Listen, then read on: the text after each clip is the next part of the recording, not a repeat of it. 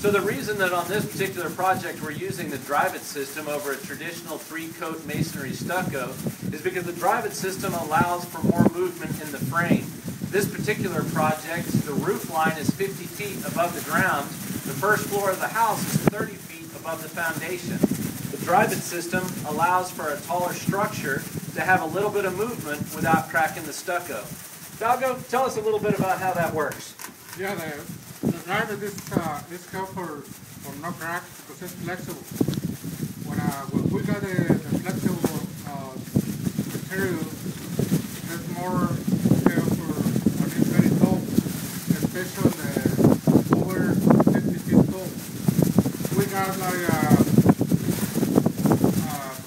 each of the half almost here, so we can use 2 inches, 3 inches, depending on the frame. Because traditional stucco is stapled to the framing, and that if the frame moves at all, it's going to cause the stucco to crack. Where the DryVit system has this foam board on top of it that is attached to the framing, and then with this mesh on top of it and a more flexible stucco compound, those cracks aren't then brought through the stucco. So it's a much better product for structures that have a lot of height to them and thus have some more movement.